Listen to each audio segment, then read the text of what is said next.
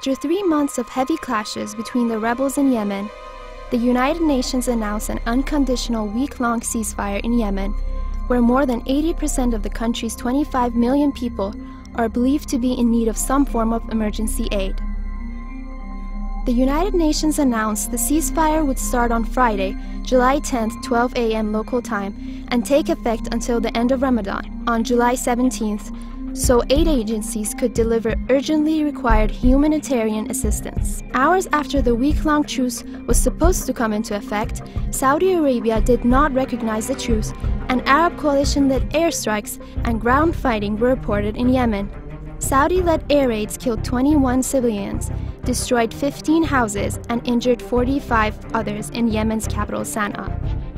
The spokesperson of the Saudi coalition announced in the morning of Friday that this truce does not concern them, it does not interest them, and they will not abide by it.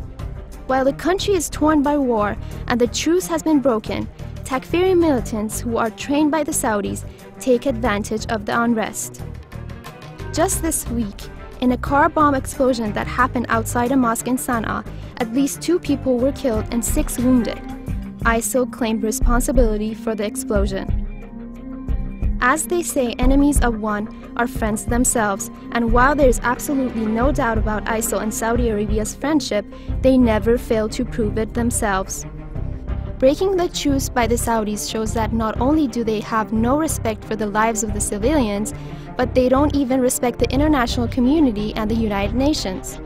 It seems that the Saudis, who claim themselves as Muslims, don't even uphold the basic beliefs shared among Muslims as to keep their promise of truce in the holy month of Ramadan.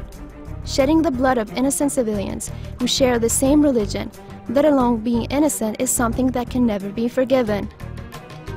And not only is Saudi Arabia involved in such atrocities, but ISIL is helping them side by side.